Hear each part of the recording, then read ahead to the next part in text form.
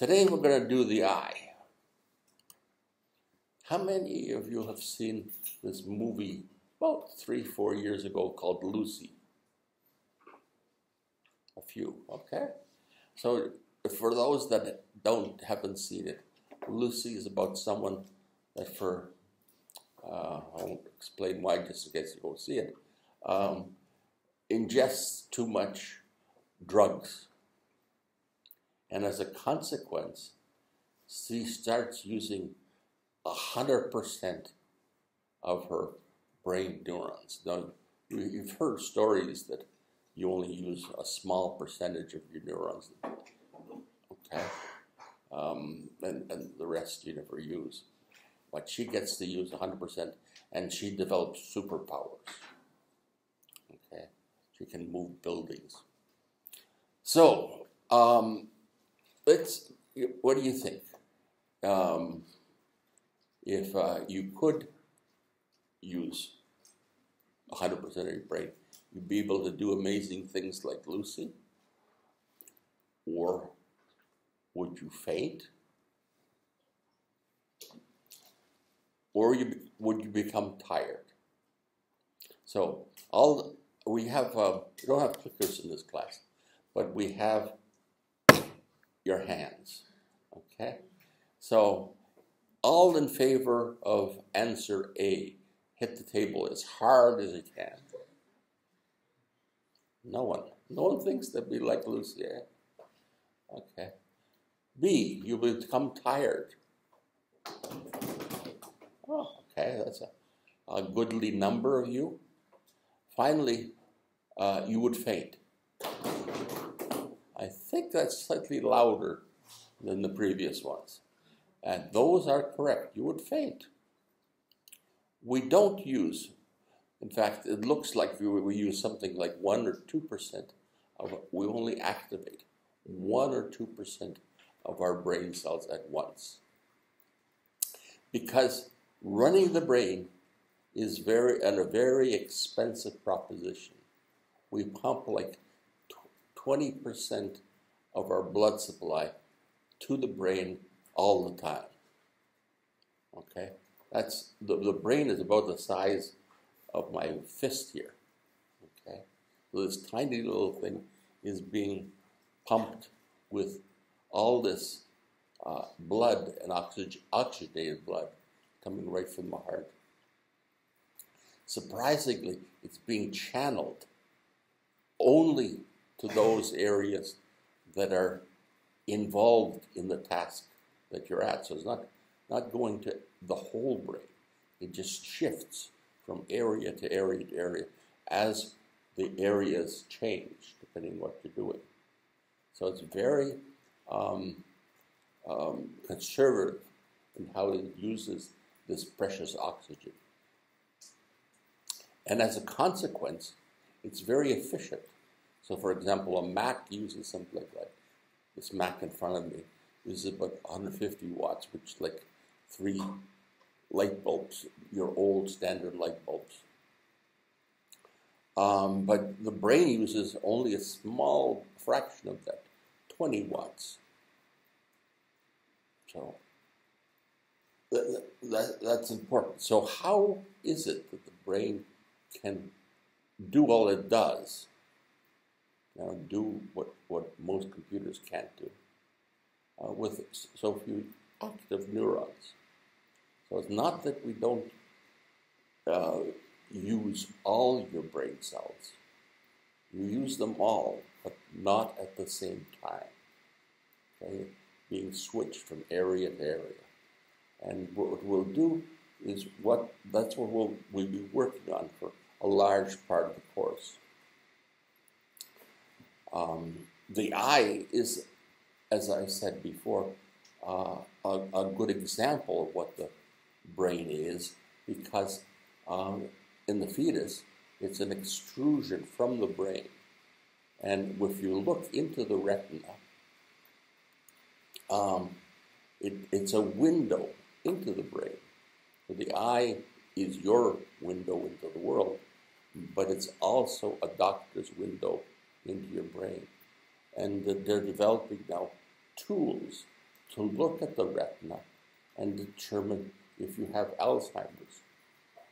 The only way to tell if you have Alzheimer's is to, previously, is to drill a hole in your skull and take a sample from your actual brain and see if you have plaques and things like that. And that's rarely done invasively. But now they're developing tools that look into the eye and determine those factors. Now, how does the eye work? Well, you can see here that you have lenses that focus the scene that's in front of you onto the back of the eye, which is the retina. And the retina is where all the cells, your actual brain cells, are located. And they transform this energy from the light waves into electrical waves that travel down the optic nerve to the rest of the brain. Now, at the front of the eye, you have two lenses. One is a fixed lens, that's the outside of the cornea, and behind that is a flexible lens, and it's like a disc, and it's attached through these springs to a muscle. And this muscle, this is two ends of it, but it's like a donut. We've cut through the donut here. It completely surrounds the lens in the middle. And these muscles are what contract and change the shape. So you can see here the shape changing. The crazy thing about this is when it contracts, you can see it's becoming thicker, and that's the contracted part.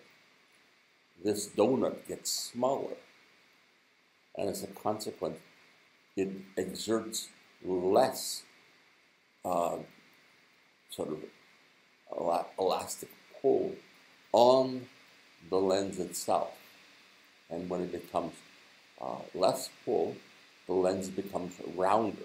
When you contract, the lens becomes rounder. When it relaxes, these springs pull harder and it becomes flatter.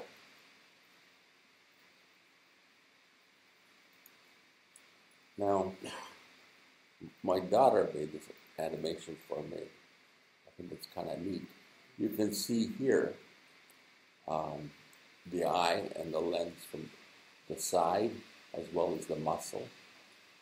And here you can see the muscle as this donut that pulls on the lens through these springs.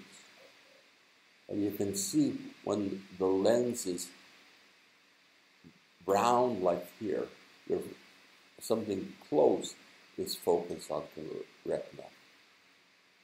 When it's flat, something distant is focused on the retina.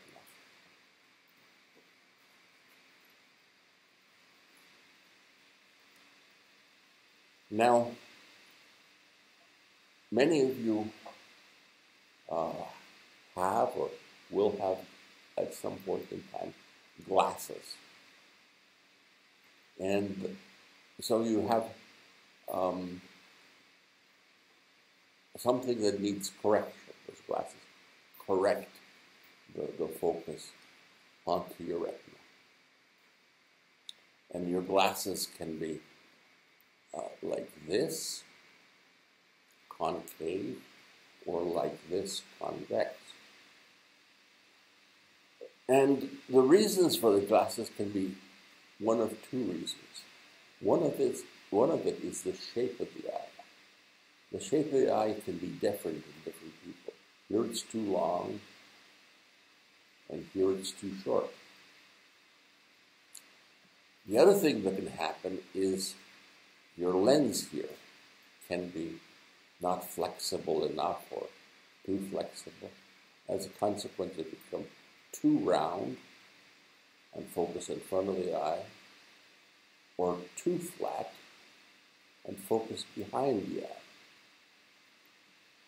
So if either of these things occur, either too long or too flat, too round, you need these type of lenses. You need lenses that will push it further back into the eye, push focal point. If the opposite happens, then you need these type of lenses, convex lenses, and you're called farsighted because you can see far, but you can't see near without your glasses. Now, when you become old, like me, you've got a problem. Your lens becomes stiffer. So even when I try to focus on something near to make my lens round, it stays too flat. You can see here that this lens stays flatter than the normal lens. And as a consequence, I need glasses to read something like a newspaper. So a little test, again with clapping on the table. So let's say we've got this problem here. I can't read this newspaper. And you can see here that the thing, the focal point is behind the eye. What do I need?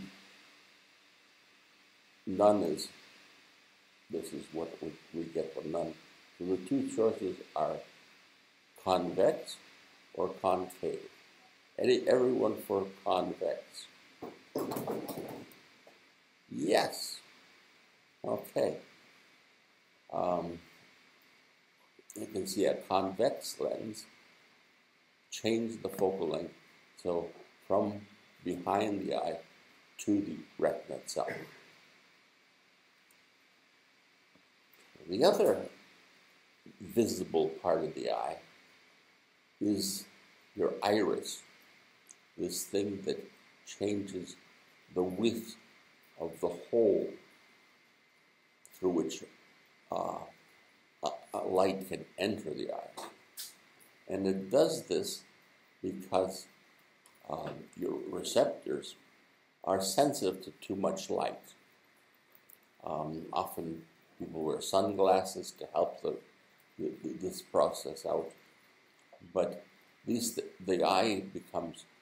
pupil becomes smaller when you're in a very well-lit environment. The other thing it does, making pupils smaller, it focuses things on the back of the eye. Now, here's a lens that focuses behind the eye. And the width here is the blur that you see. You can see that when you close the pupil up, the width of this becomes smaller, and so the blur becomes smaller. So changing your pupil size will brighten things up. That's why it's good to read in a very bright room with lots of light. It makes the pupil smaller, and you're capable of reading finer print.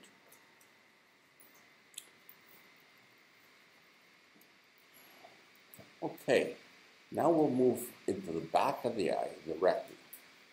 And in the back of the eye, you'll find all these cells. There's layers of cells. You have a layer of photoreceptors.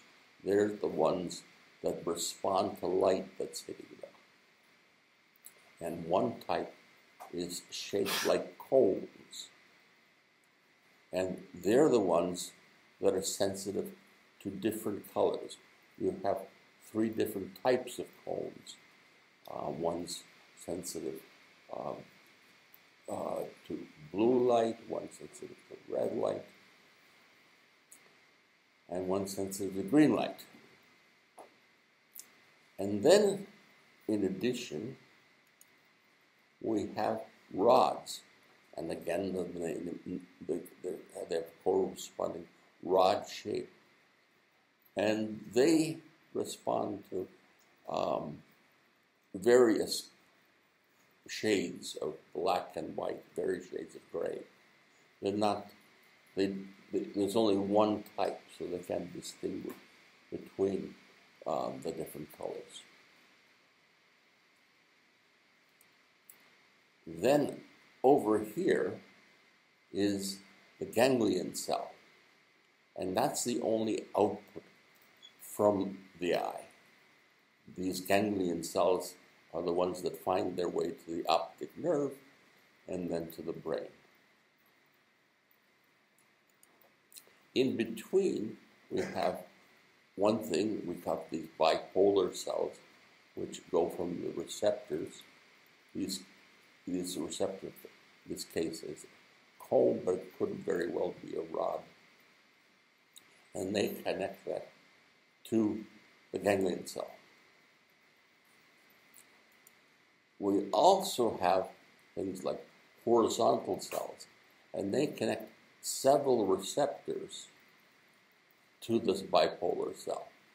So there could be, in this case, there's two, but there could be hundreds of receptors connecting to the ganglion cell through this bipolar cell by way of horizontal cells. The other thing is these amacrine cells. They basically do the same thing, but they do it for more peripheral rods. So you'll see that there's a concentration difference of rods and cones. Now, the remarkable thing about your cones or rods is they respond differently to light than you might expect. When light comes on, the potential drops. When light comes on, potential drops. Light goes off, the potential rises. So it's just as if dark is the stimulus for the eye. It's not what you might posit at first.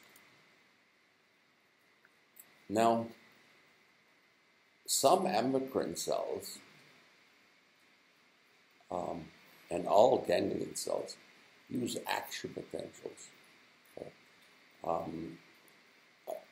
I don't know how many you remember from 3,100.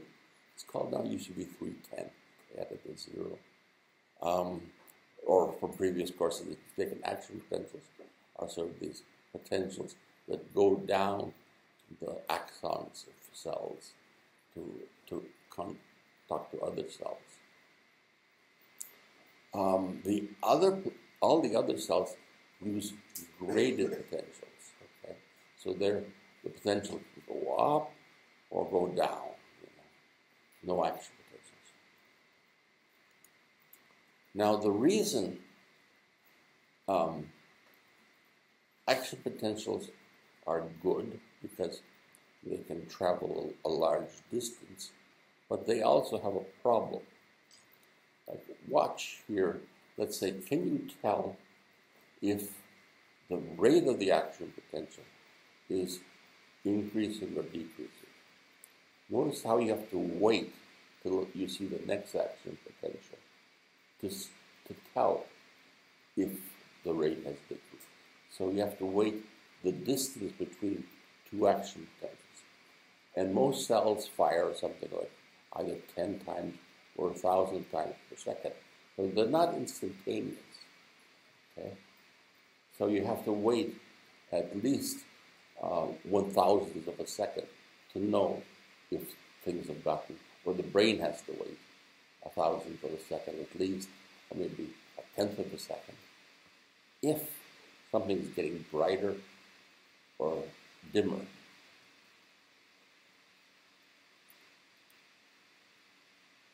The graded potentials, on the other hand, change instantaneously. You don't have to wait. So they transmit information rapidly.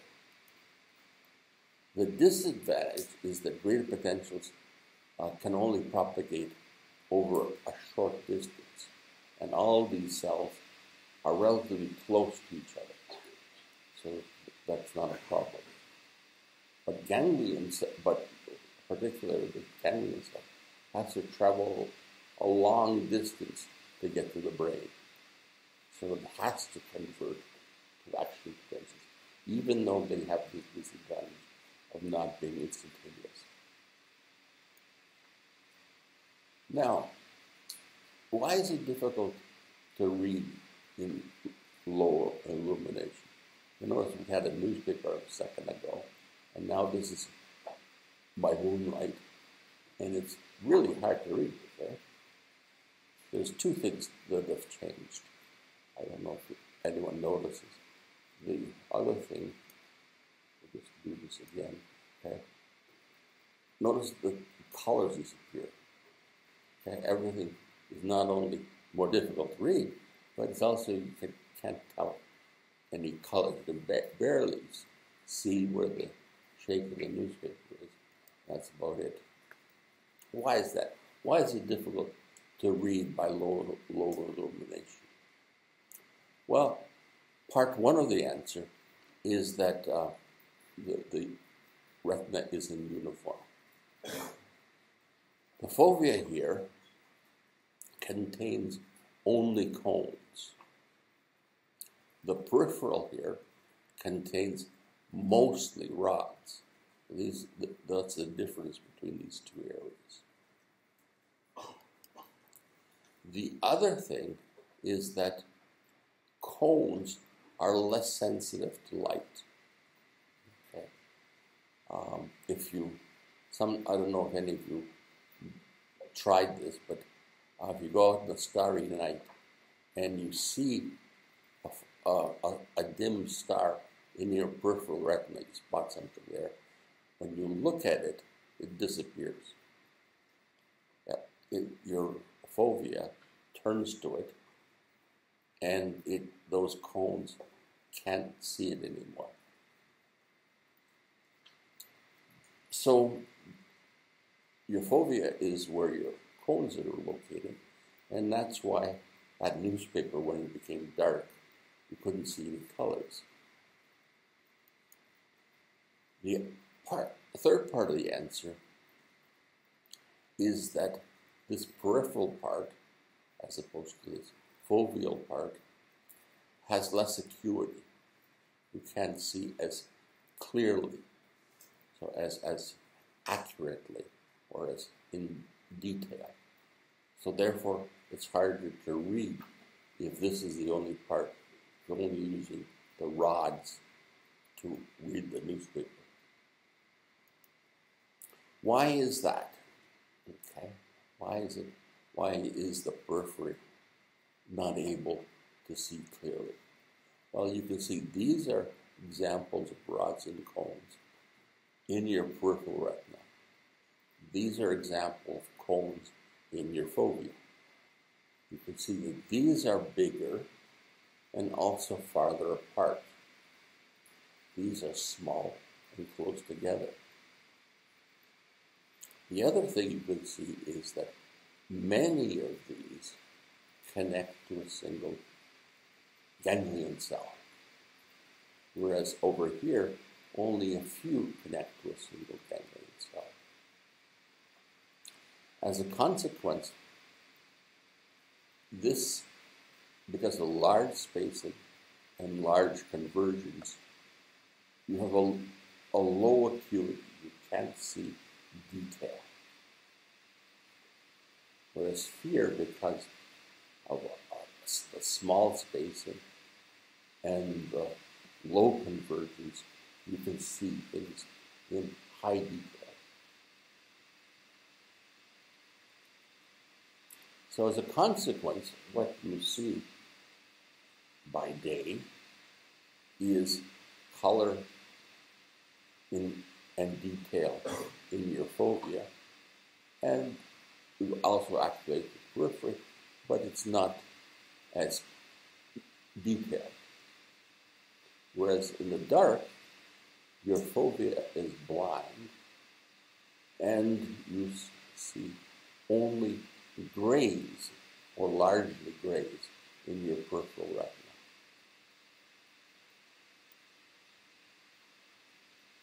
Now, the other problem that you're going to solve is this is your whole retina.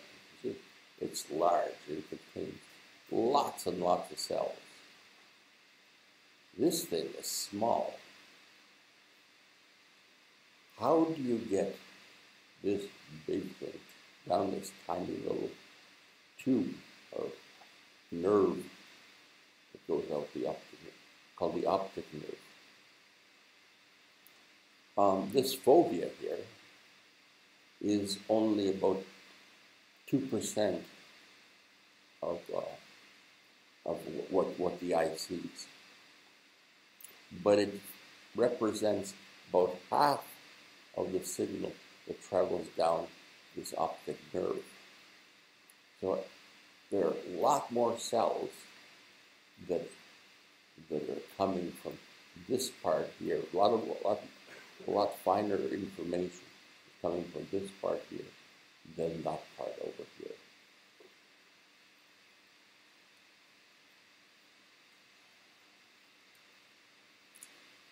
Okay. One important concept that's sometimes difficult to get is what's called receptive fields.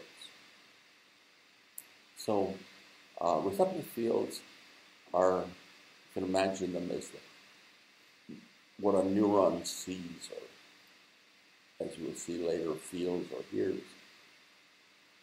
And we basically, the process of converting your 100 million rods and cones into 1 million ganglion cells that go down the optic nerve. So the receptive field of, let's say, the ganglion cell is all the cells here that feed this ganglion cell.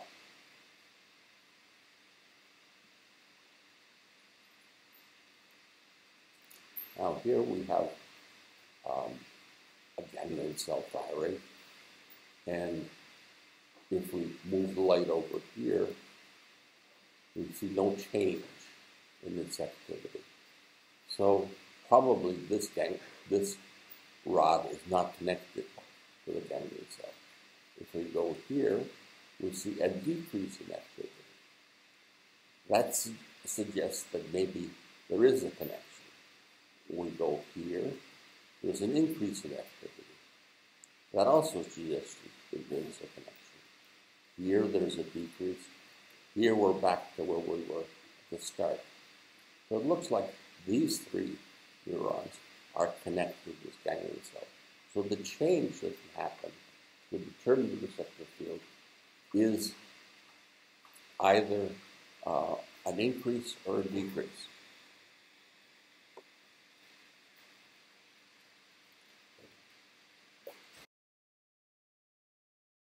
This concept of receptive field is important because it applies not only to vision, but it applies to all your senses. In the case of touch, instead of a retina, you have the skin that you deal with. All the receptors are your skin. We'll see in the auditory system that it's a little ribbon of cells that is responsible. So all of them have receptive fields. Now, in the eye, we have two flavors. One with on-center and off-surround, so you can see here, there's pluses in the middle and minuses all around. And these cells tell you whether something is lighter in the center. Okay? These cells here are the opposite. They're off-center, on-surround, so you can see in the middle they're all negative, in the surround they're all positive. And they tell you that something is darker.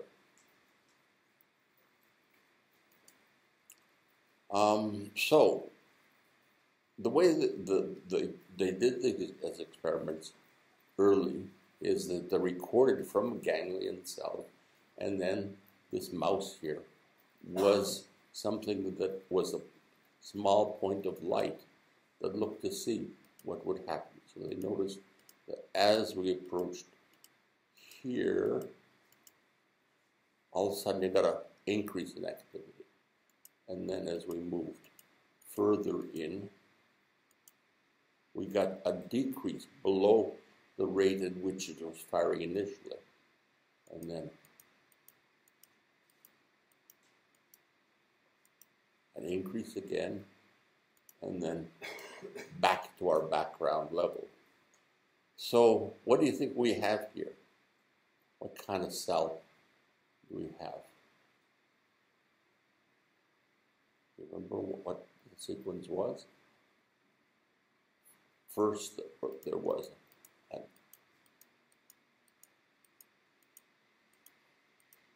increase. Then, as we went further, go on. A decrease. It's hard to find this thing. It's somewhere over here, the receptive field is all negative, and somewhere over here, it's all positive. Can't quite get it. Okay. Can somebody tell me? It's an off-center, okay? Because here, you can see we went from the outside, it went first positive, and then negative, and then positive again. And that's the way they map these cells. They run around with little spots of light and said, okay, this is an off-center, this is not, and they could figure out what each ganglion cell did. Beside the ones we described up to now, there's also these kind.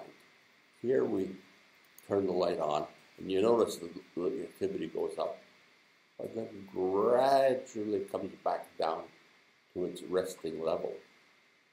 And then when we turn the light off, it goes off completely, and then gradually goes off to its resting level.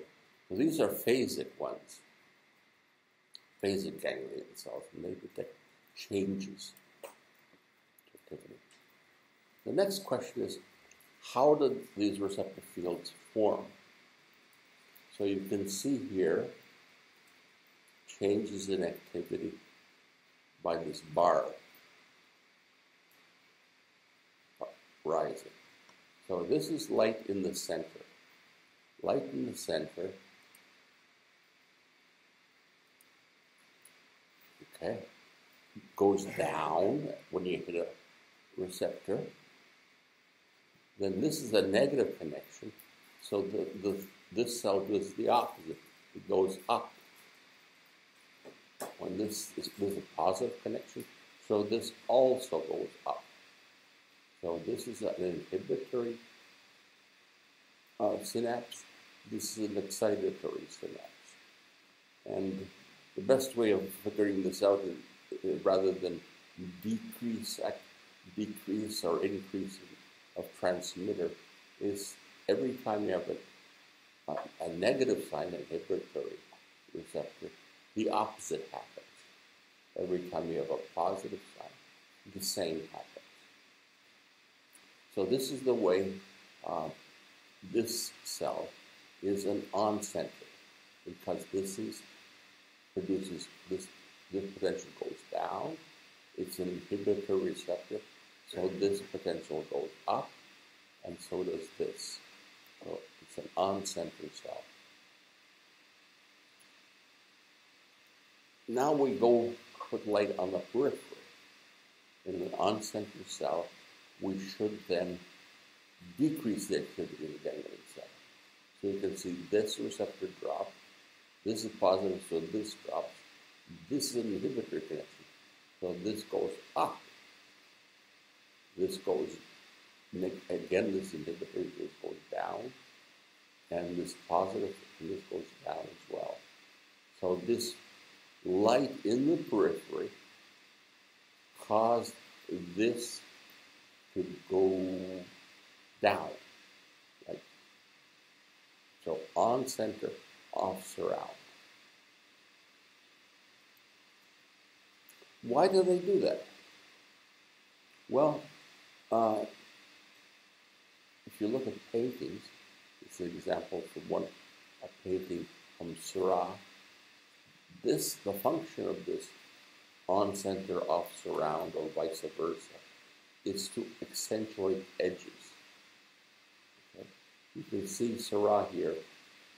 It's darker here and gets lighter, and then here it's darker and then it gets lighter again. This accentuates the edge of the figure.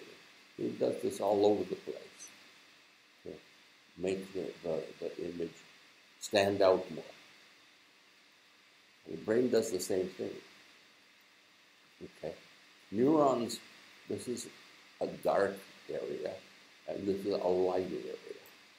This ganglion cell is all in the dark area. This ganglion cell is all in the light area. Both of them are sort of asleep. The positive and the negative balance, and so this thing is firing away at some low rate of activity. And similarly, this cell.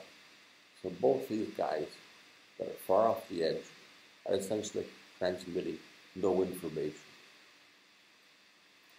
The cells that do transmit information are those at the edge. This cell here is an on center, so it's telling the brain that this part of the edge is lighter. This is an off-center cell, so this cell is telling the brain that this part of the edge is darker. And you can see that the way it's doing it is this part of the receptive field is in the light and this is in the dark. So this part here inhibits it, telling it it's a darker edge. So the question then is, how does the brain compute all that it does with so few neurons? Well, one of the ways is by this type of center surround mechanism. We saw that the only cells in that previous 2 slides were the ones at the edge that were doing the action. The ones in the middle, all the other ones, all the other ganglion cells were sort of resting. One consequence of this is that we get these illusions. I think most of you should sense that this is a lighter gray than over here, and this is a darker gray than over here. In actual fact, all this is the same level of gray. This is lower, this is darker, and it's darker still. But the eye sees this. So a lighter at this edge, a darker at this edge. So you get these illusions caused by the brain's attempt to accentuate edges.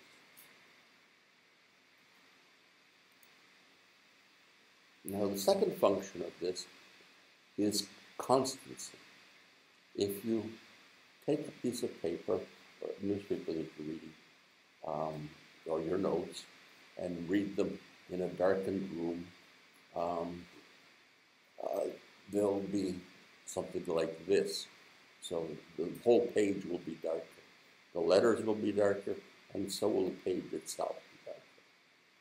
You go outside, you see something like this. The page is lighter, and the letters are lighter. But yet, the letters seem as black. This is seen as black, and this is seen as white. This is seen as black, and this is seen as white. Where in actual fact, if you were to compare them instantaneously, this thing that you see outdoors, the letter here, the gray, is actually lighter than the page was when you saw it indoors. So how does black stay as black and white stay as white? White stays as white for the different levels of illumination, indoors and outdoors. Well, it's the difference that counts. So these cells measure the difference between the center and the surround. So the difference is the same here and the same here. Okay, so black is black and white is white because the brain, or the retina, sees the difference. Okay, we get the color. Which tastes better? The ones you see in color or the ones you see in black and white? No, it's color that tells you whether things are right. And it's one of the advantages of having color vision is for you to be able to recognize what's edible and what's not edible. Now, if you have a rod or cone, it can detect wavelengths, but there's one wavelength that it activates better for. In this case, it's green light, so it's a cone that's sensitive to green. You have here all the other wavelengths that it's less sensitive to. Now, what would happen if you had just green cones and you saw this? Well, A is this blue and A is over here on your color bar. So this would activate the cell this much, your cone this much. This orange is B, that would be this point here. So that would activate this much, which is the same as that. So as a result, this object would be invisible in its background. That object being a bear would not be very good survival value. So most species have developed more receptors. And for example, here, when you have a red receptor, in addition to your green receptor, this red receptor allows you to tell a difference between this color, which is red over here, or red or orange over here, versus the background over here. So now you can see this object. So, but for some combinations of colors, even a two-cone system can be fooled. And so many species, like us, have developed a three-cone system. There are some others, like birds, for example, that have more than three. Now, cones in themselves have a problem. They can't tell whether something is getting brighter, like this arrow here, or whether something changing in color, that's this arrow here. Both are going up, but you don't know why. Is it getting brighter, or is it getting changing in color? And we'll see in a moment that it takes these special neurons that are in your visual cortex, not your eye, that allow you to tell which it is. Okay.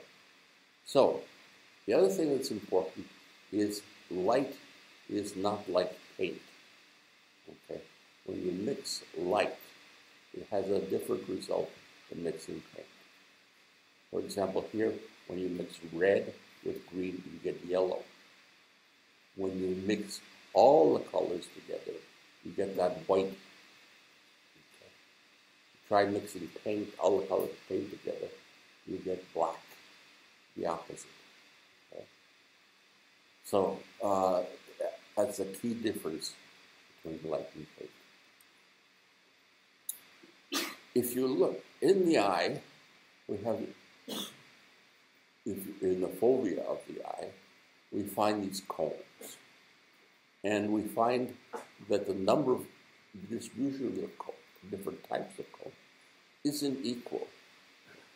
And for example, here we have more red sensitive cones than all the others, some green and fewer blue.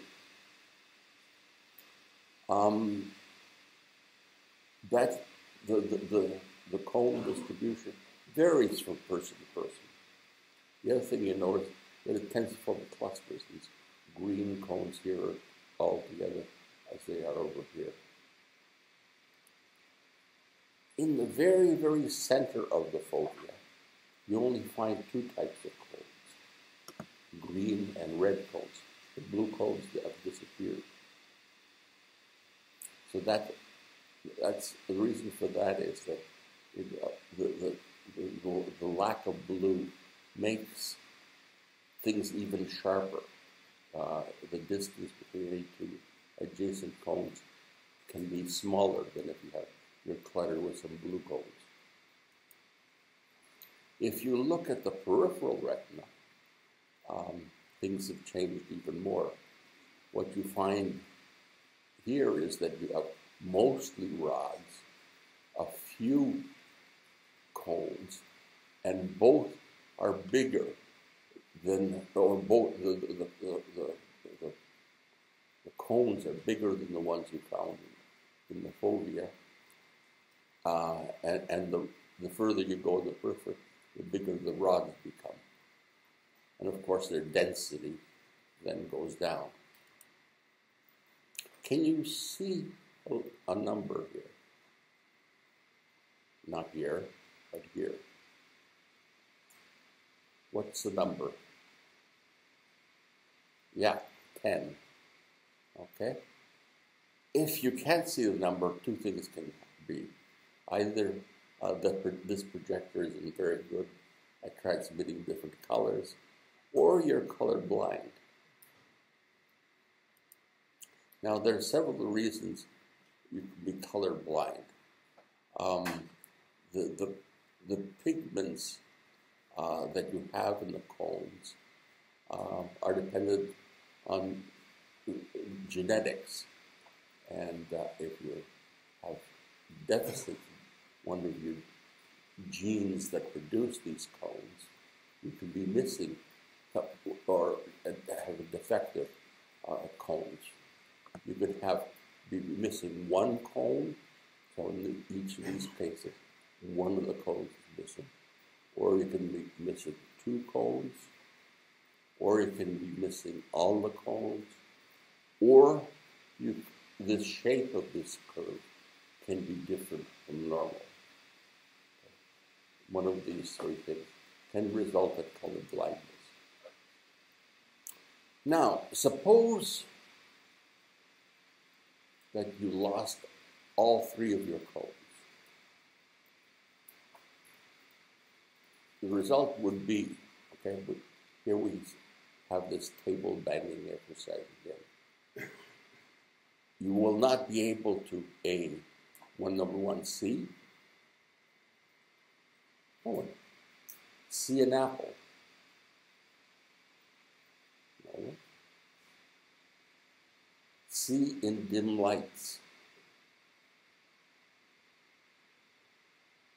Huh? Read. Right. Okay. Why is that? Well, see, no, because the rod, you still have the rod receptors. And so you could see with the rods. You won't be able to see in detail with the rods, but you will still see. See a red apple. No, the rods will still respond to a red light. So you'll see the apple, but you won't be able to tell whether the apple is still green or whether it's red. You will be able to see in dim light because the rods are even more sensitive than your cones for seeing in dim light. But you won't be able to read, okay, because the rods are spaced far apart, and most often the letters that you read are tiny, and so you'll have difficulty making out what the letters are, unless you brought the letter up really close to your eye.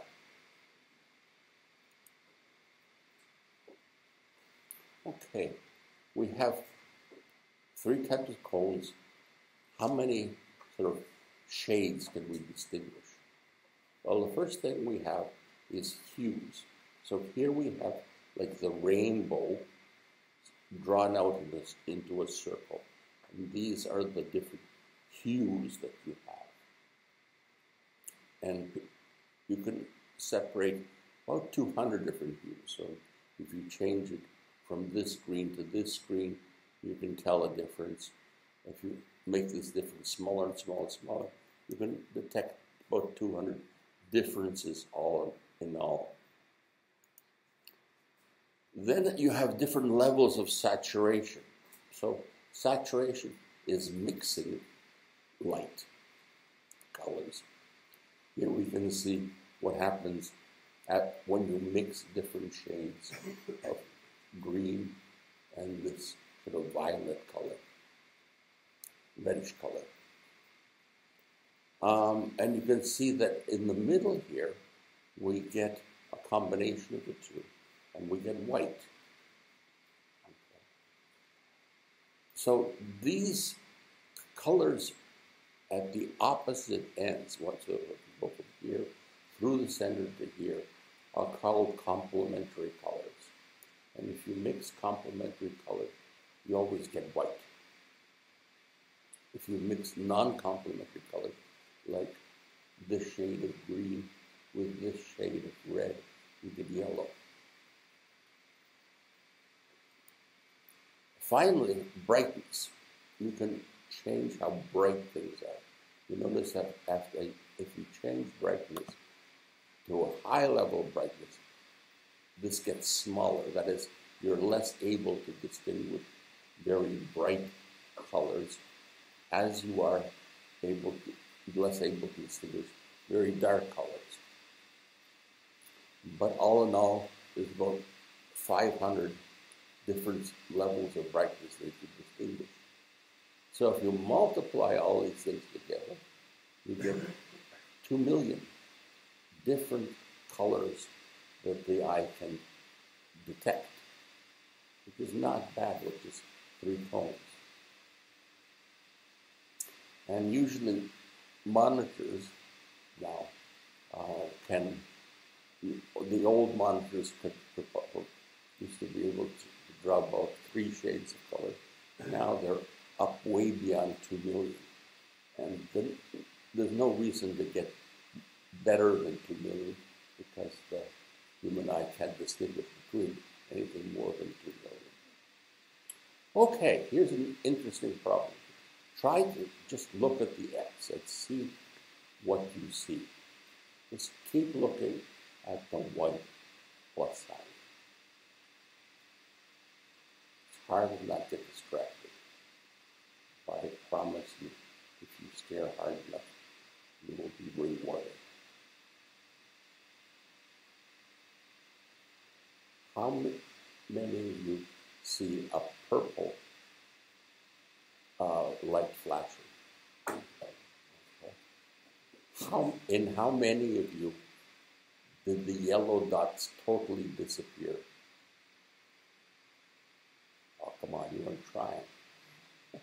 If you try hard enough, you'll get to a point where you can't see any yellow, and all you can see is a purple dot flashing.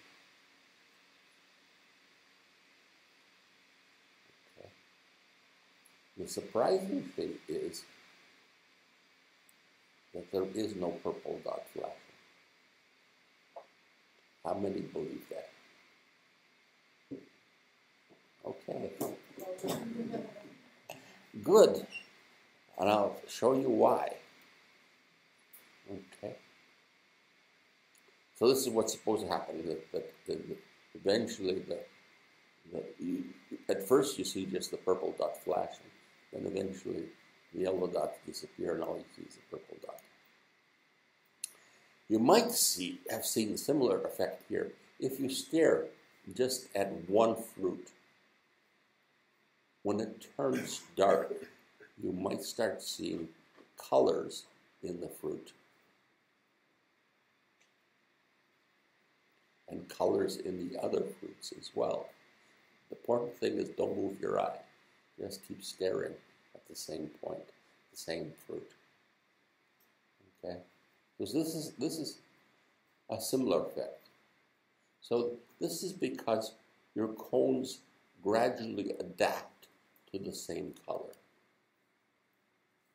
What's interesting to see is which color that is.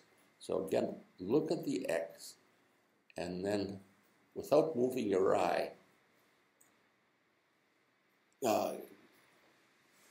see what you can see around, what's left over.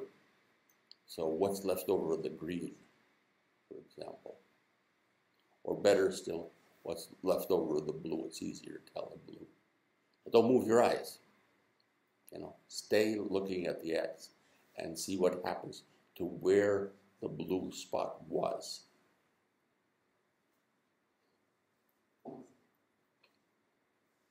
How many can see that yellow light? Yeah. Good. So it looks like there's a pattern. If you study it carefully, you'll find that the red leaves this color, called cyan. The green leaves this magenta or purple color, and the yellow leaves a blue. Now, why is that so? It appears that you're working with some sort of push-pull system. So red and cyan are push-pull systems. So one is pushing and the other is pulling. And similarly for the other colors. Now, how does this happen?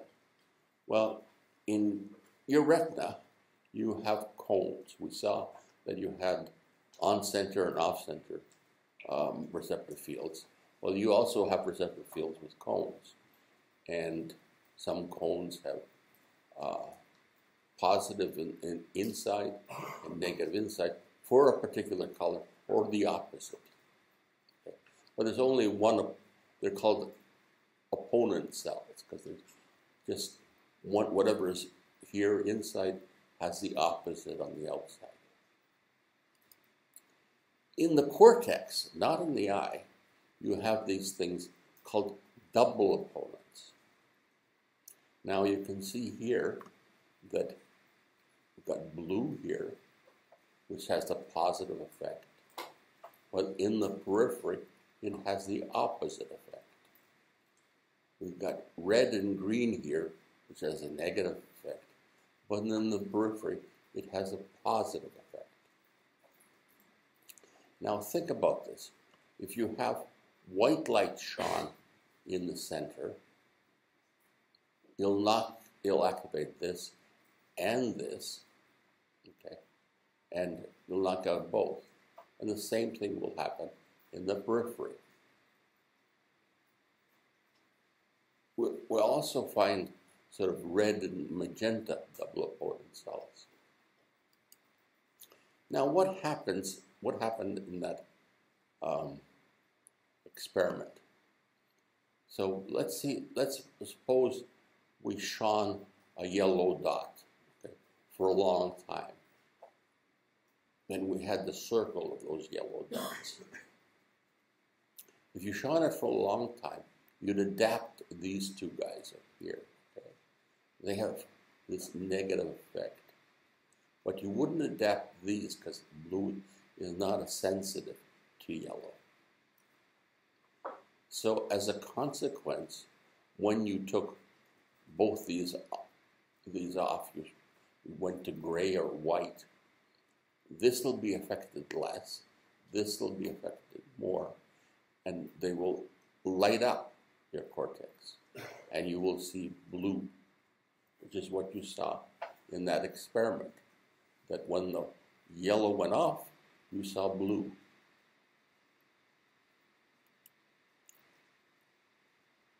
So you've got these opponent things. We have a yellow-blue opponent thing, and we have this green-purple opponent thing. And in fact, you can have opponent things all the way around.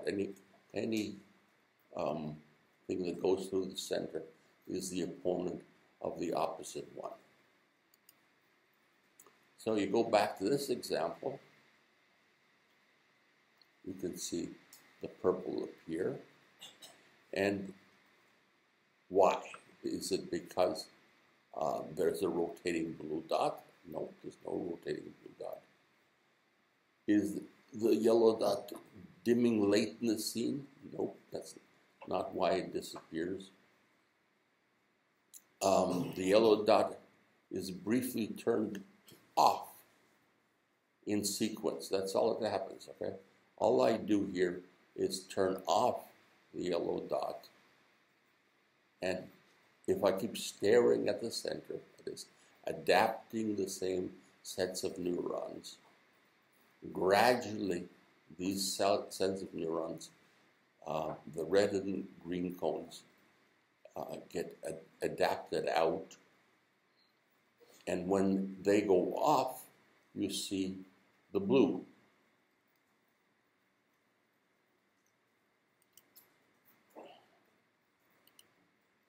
Okay. So, what combination of colors will maximally activate a double opponent cell? Let's see what this opponent cell in the center, what happens to it in the center. Yellow here seems to turn it down. Blue seems to turn it up. What happens in the periphery? Blue seems to turn it down, and yellow seems to turn it way up. So this opponent cell is sensitive to blue in the center and yellow in the surround. So the two of them accentuate one another. And it is for this reason that I'm wearing a blue shirt with a yellow tie today. You won't see me with a tie ever again. I do this for the first lecture only. This is my special yellow tie that I've had for years. The other thing that happens is that if you just shine any color light on a double opponent cell, it's not affected.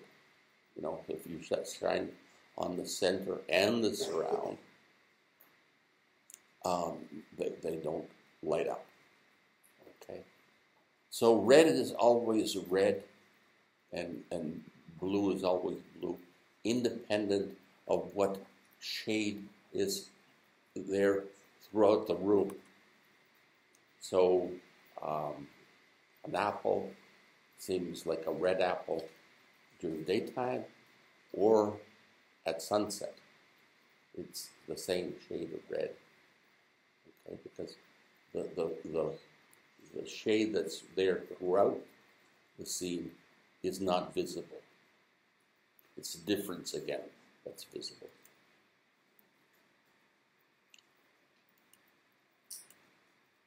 Okay, in summary then, the eye sees three things, does three things.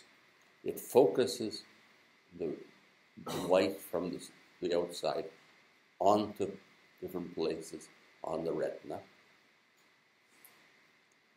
It detects light of various colors and intensities, and it compresses this information and sends it to the brain so that the brain gets information something like this. Things from the center in color and lots of detail, and things from the surround in grays and less detail. Now it might seem to you that this is the result of compressing the information that's coming from this big retina into this tiny little optic nerve,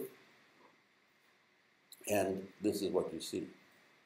And yet, all of you are seeing the world vividly. Okay. Why is this? Well, we'll start discovering this in the next lecture. And that's it. Thank you very much.